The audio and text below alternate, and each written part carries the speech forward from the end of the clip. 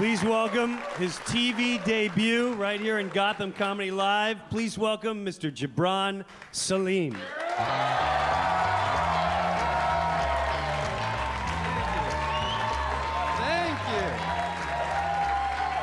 Thank you. Me too.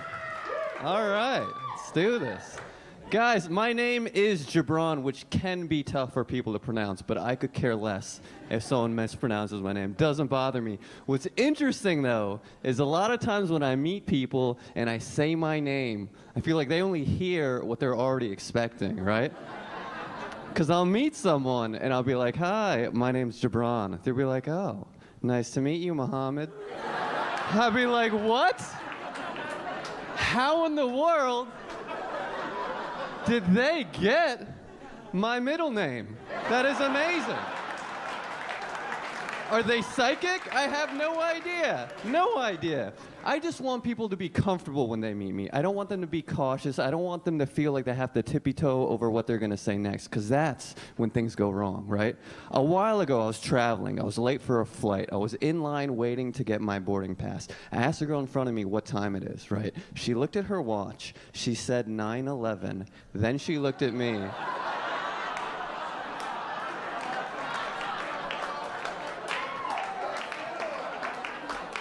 And a bead of sweat rolled down her forehead. And she was like, no offense, though. And I was like, what? No offense? All you had to do was not say no offense, and it would not have been offensive. But because she said no offense, it was very offensive. At that point, a third party overheard a conversation about time. The third party walks up. The third party is a TSA security cop.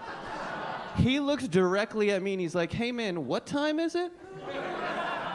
I look at the girl, I look at the watch, I look back at the cop, and a bead of sweat rolls down my forehead. And I'm like, hey man, give me 1 minute.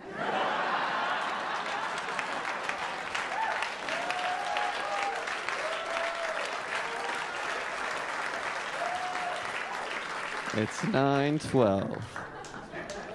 It worked out, though. On the way back, on my flight back to New York, that's actually where I met my last girlfriend. We went out for a year. I was in love with her. We broke up. I was still in love with her.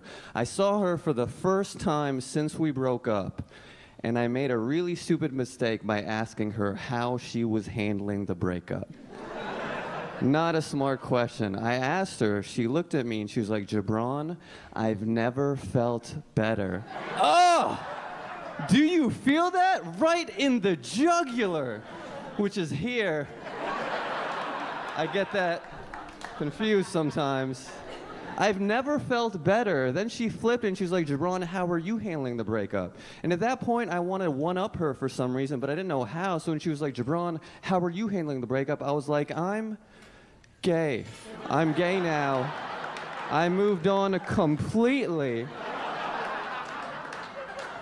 She was like, well, I guess this is a good time to tell you, but for the last month, I've been sleeping with your friend Chris. I was like, wow, you too? You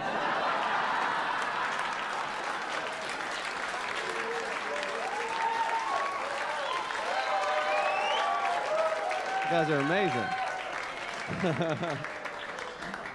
Here's the thing. This is what I realized, one of the reasons why it didn't work out. I think when you're in a relationship with someone, you have to support whatever it is your loved one loves, right? I love comedy. It means a lot to me. It means the world to me. My ex wasn't on the same page as me. Like, she was trying to plan something out with me once, right? She's like, Gibran, what are you doing this day? And I'm like, oh, I actually have a show. She's like, okay, what are you doing that day? And I'm like, oh, I actually have a really big show. It's an audition for a TV show. It would really mean a lot if you came to it. You haven't been to a show in a while. She looked at me and she was like, Gibran, what if I told you I don't think you're funny?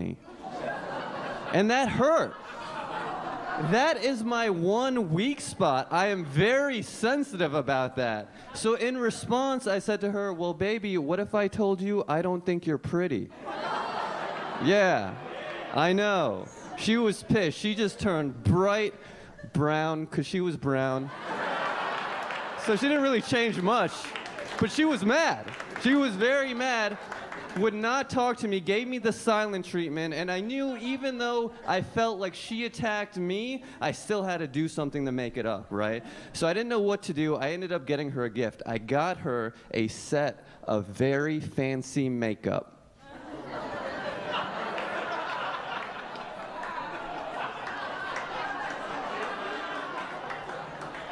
Because I wanted to get her something that said, I'm sorry, but also I'm not wrong.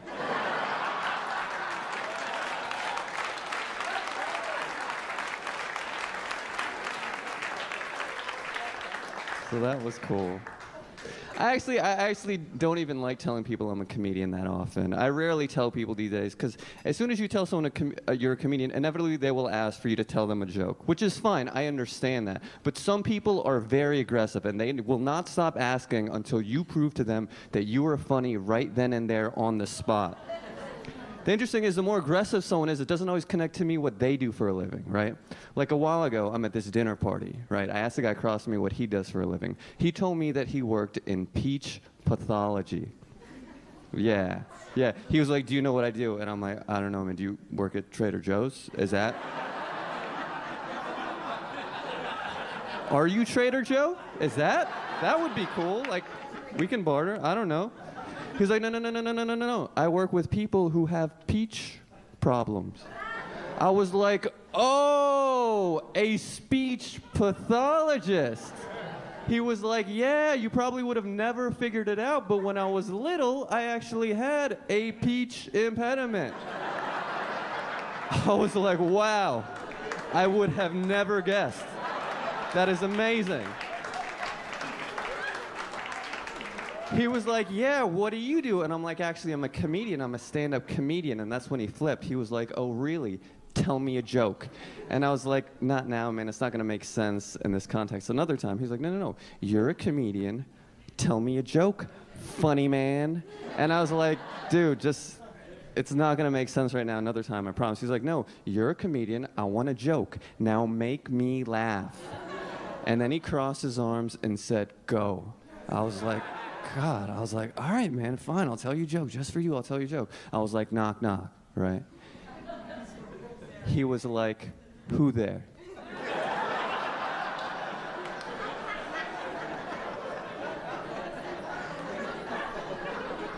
And I was like, Susan Sassafras.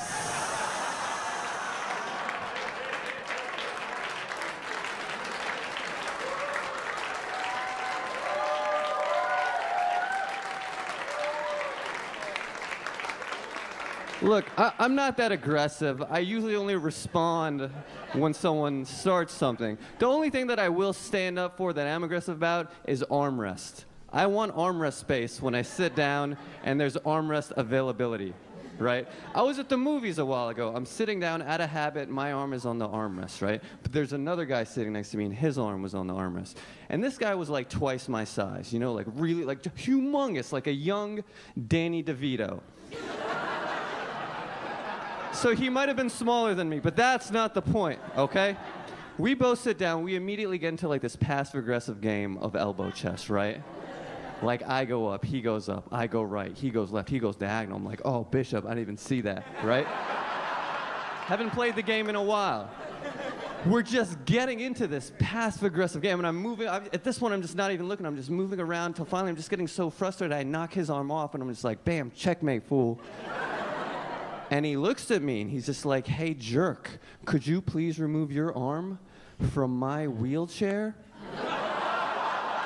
I was like, oh my God. I'm like, dude.